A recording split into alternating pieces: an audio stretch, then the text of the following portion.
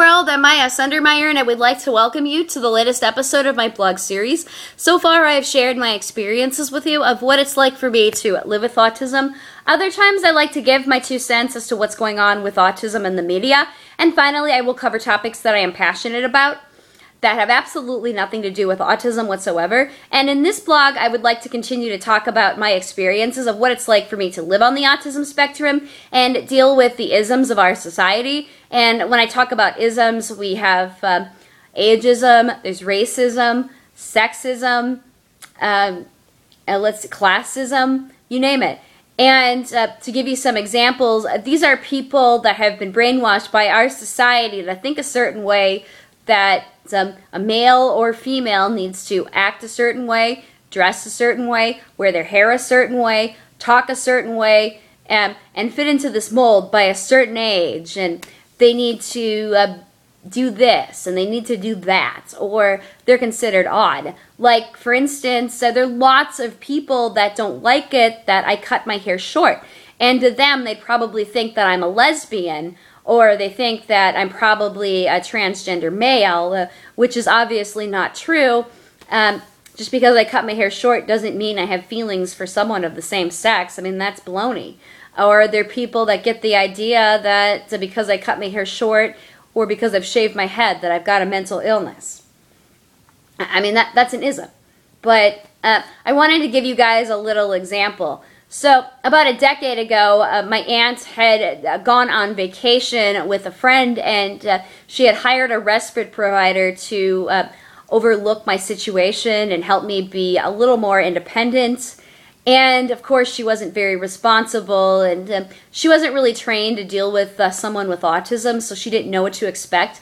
She automatically thought, oh, she's high-functioning, I can still collect my paycheck and take care of her. But she's a mature adult, so this has got to be fun.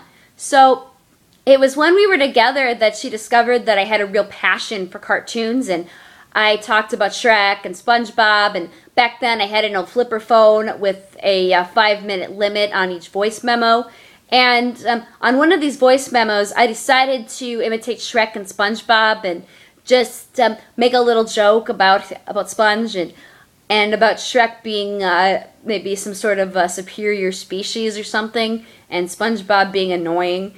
And of course, I thought it was funny, and other people thought it was funny, and I went ahead and I showed it to this respite provider while we had gone out to eat during a postponed and rescheduled girls' night. And unfortunately, it didn't work out. For one thing, when I showed her the video, she was incredibly embarrassed that she didn't know what to do. She was clueless. And she says, Miyah, you and I need to have a serious woman-to-woman talk right now. And I said, okay, what's going on? Now, you're 23 years old, aren't you? That's what she said. And you're talking about SpongeBob, you're talking about Shark's Tale, you're talking about The Incredibles, and you're talking about all of these things that a 10-year-old should like. And I want to know what's going on. Why are you talking about these things? Aren't you 23 years old? You need to be talking about things your own age. This is not appropriate. And I said, well, I don't act my age. I mean, emotionally, I'm still a teenager. And I also had mentioned to her that I had been going to an autism support group, and that there were other people like me that were in their 50s and 30s that like cartoons. And of course she minimized that and didn't listen. Yeah, we're not talking about them. We're talking about you. We're talking about what's appropriate versus what's not appropriate. Other girls your age don't talk about that. And then she also compared me to 2 other girls I met earlier. You didn't see them talking about cartoons now, did you? And, I mean, when she said those things to me, she happened to say it right in front of the entire pizza restaurant. And, of course, I was very embarrassed and I was very angry. And it made me feel bad about who I was as a person. And it made me rethink, okay, maybe I really am the freak.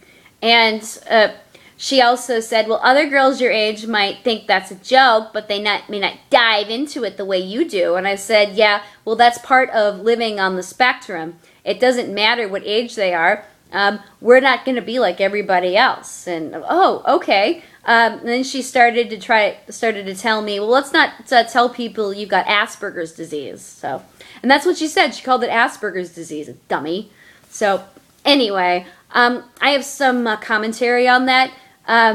For those of you that are new to doing respite work, and for those of you that have a ageist attitude, I have 2 words for you. Shut up.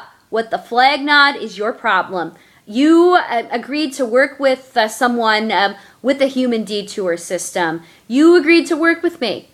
And what did you expect? I mean, when you work with someone with a, quote, disability in your books, you need to understand that we're not going to be like everybody else. I mean, just because we're staying with you doesn't mean we're going to sit and watch the news with you. We might be sitting in our rooms and watching cartoons, or we may be trying to create our own cartoons, and we may be coming up with our own ideas.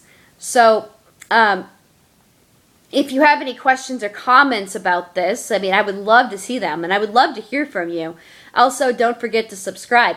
But to that respite provider, you had absolutely no right to humiliate me like that in public. I mean, if you were somebody who was put on this good earth by God himself, you would have loved me no matter who I was. And you would have probably tried to encourage me to go into drawing cartoons, or you probably would have tried to expose me to brand new things, or talked about, well, have you considered voice acting, or have you considered working with the screenplays? I mean, you never take that away from somebody, you know, and you never try to make someone into something they're not. So, until next time, I'm Maya.